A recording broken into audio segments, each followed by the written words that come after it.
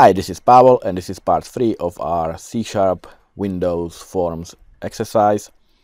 So far we loaded the arrays and text files, and we are able to display the information. So if I demonstrate what we did so far, we have a form.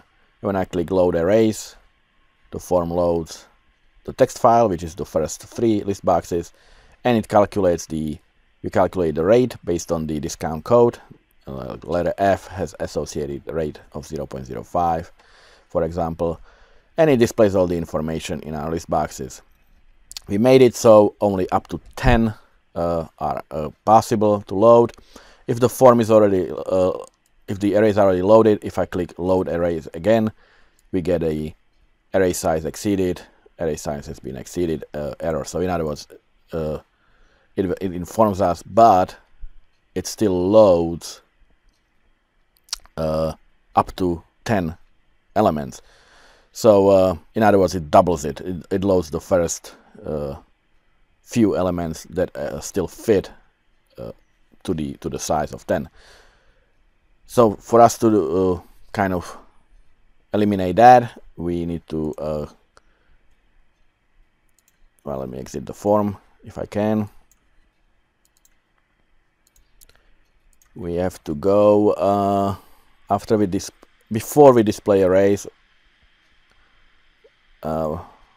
we need to clear, well, not really clear, but we will, once the button is clicked and the arrays are loaded,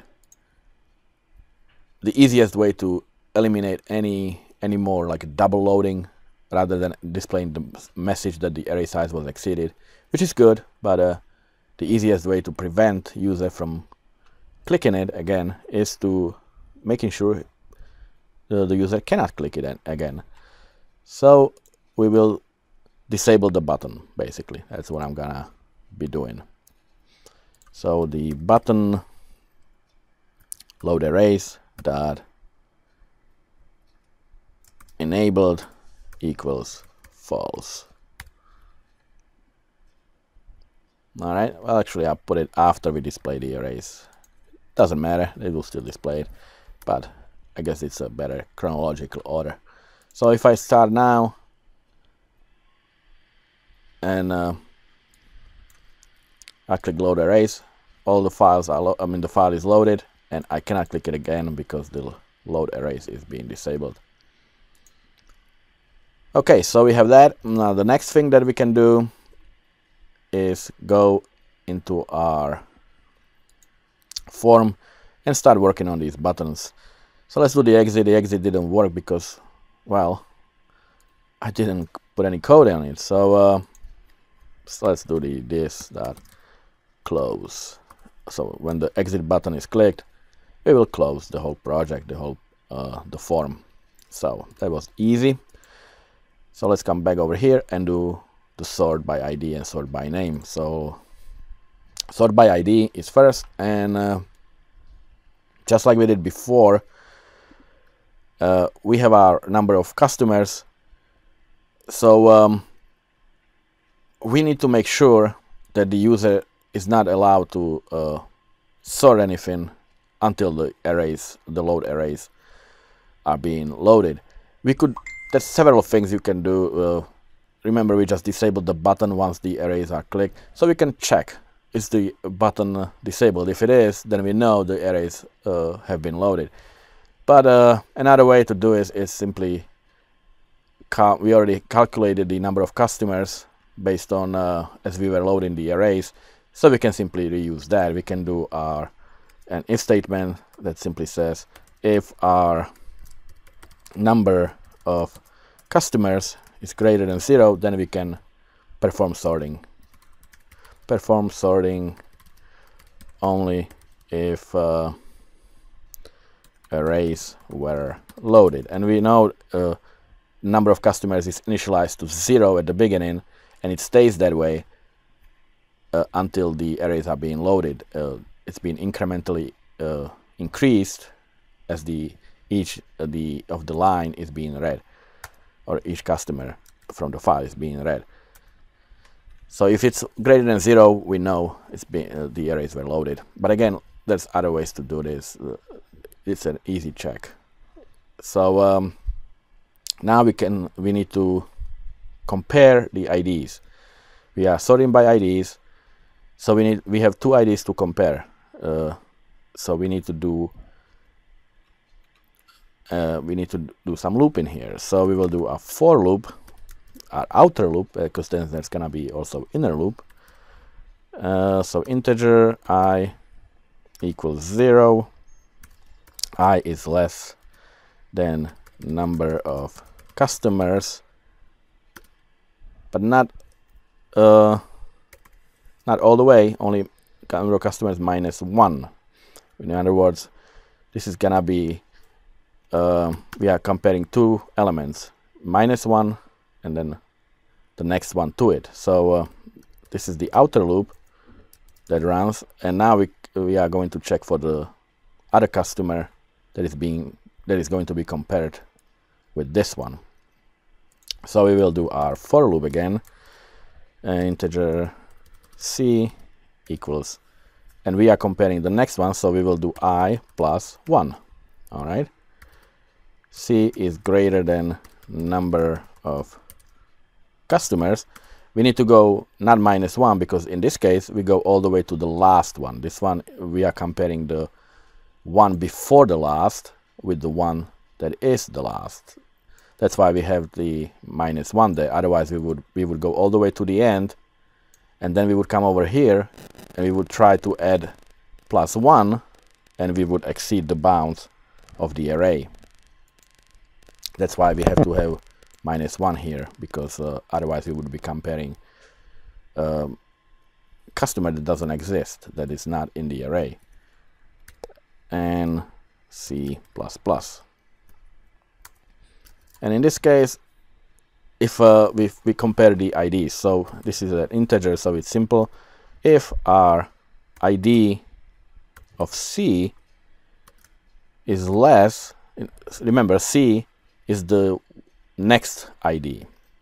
So if the next ID is less than the one before that, then we swap them, because we want to order them in ascending order. So if the C is less than ID of I, then we'll swap them. And we could swap them right here. We could do the swap logic here.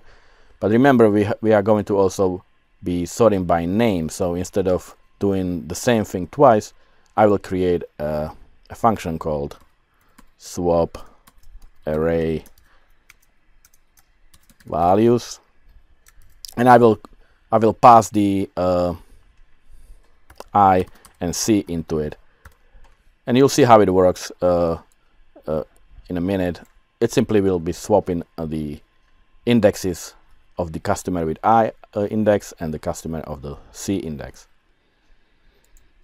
All right, and so this is a for loop, and once they are sorted, once sorted, display sorted info in list boxes. So we will call the display arrays function. All right, so that's our first thing. I'm going to copy paste this because this is going to be very similar all the way here to our sort by name. Actually, you know what? Since we have the if statement, let's do the else as well. We will do else, because I mean it won't do anything, but the user won't know why is he clicking the button and nothing is happening. So, and the else statement will display a message box that show and message call, and we can say arrays were not loaded yet. So if the user tries to click the button, let me show you. If the user tries to click the sort ID button before the arrays are loaded, the user will get a message saying that the arrays were not loaded yet. So now I'm gonna copy the whole thing and I'll paste it into my sort by name. So it's sort ID, and the sort by name, again, it's going to be very similar, except we will be swapping not the ID array but the name array. And we are comparing string, so instead of the if statement like this, this is the thing that will be different. We will do comparison of strings. So string dot compare, and we are comparing name, that's the array of C, with the name, that's the name array, but with the index of I. So if this is less than 0, then we will swap the values. Now the way this works is, I'll just comment it out, compares to strings. If returned value is less than 0, then first string precedes the second one. That's why we have the, in other words, the C, which is the next string. If this is less than this string, then we will swap them. All right, so that's all there is to it. That's why we are checking whether this string.compare is less than 0, because if it is, then this string precedes this strings. But in the way they are ordered, this would be the one after that. That's why if this is true, we will swap them. Okay, so we have that. Now we have the else message as well, so we can do the swap array values function. So I'm going to come over here and I will do another void function called swap array values. And remember, we are passing the indexes, and we have to just pass the indexes because all the arrays will have to be moved. If we are swapping one, we have to swap all of them, otherwise the information would not be corresponding with the correct array. The values would be off. So we are passing the integer I, and we are passing the integer C. There. And so now we can swap the values in all arrays so they remain parallel, because these are all parallel arrays. They have to be in sync. So how do we swap them? Well, we need to create a temporary index. I'll call it temp ID, and it will hold the, let's say, the I index. All right, so now we can do the another element called string temp name. They all have to be temporary. We have ID, we have the name, we have the code and rate. So we have, since we are swapping all of them, we have to create a temporary value for all of them. So it's gonna be the name of I, and that's the I that we are passing here, right? So that's the I we passing into a function. So string temp code equals code I, and decimal, because our rate is decimal, so temp rate equals rate of I. Okay, so these are our temporary values, and now we can start actually swapping them. So we do the ID of I. This is our remember, this is our array, so we will pass the ID of C to it. We will do the same with name. Name I equals name C. Code I equals code C. And oh, this is not a capital. That's our code. Now rate I equals rate C.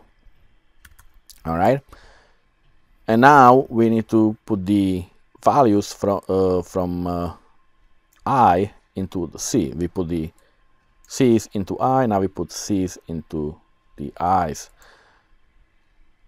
No, I'm sorry, we put the C's into I's, and now we need to put I's into our C's. That's why we have the temporary values, because they hold. This is now overwritten, but we captured those values over here into our temporary variables. So our ID of C now equals temp ID. Whatever the value there was, that's what we are passing to it. Name C equals name, temp name, sorry, temp name. Our code C equals temp code, and our rate C equals temp rate. All right, so here we capture the values of the index of I, and then we override the I values with the ones that are in C. So that's why we had to capture them, otherwise you wouldn't have them available anymore. So these are now equal, and now we go to our index of C and pass these values, the original values of I, into it, and effectively swap in the values. So if I go there now, oh, there are some errors. Let me see what's going on. Because this is not a capital, of course, supposed to be lowercase.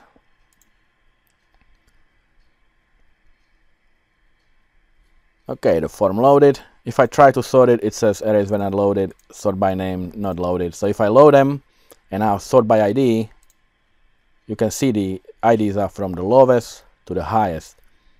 If I sort by name, which is this list box, you can see that they are indeed in alphabetical order. And you can see that all the values of ID, discount code, and rate, all four boxes remain parallel. The values, like let's say Smith has a ID of 1010 and discount code S, and rate is 0.1. So when I sort it by name, Smith becomes last because it's the last in alphabetical order, but it has the same ID, it has the same discount code, and the same rate because all of them were switched together. All right, so that's how you sort them, and that's how we display them. And in our last part, in the next part, we will do the search by name, which shouldn't be too bad. That should be actually fairly simple. So stick around, and I'll see you in the next part. Take care.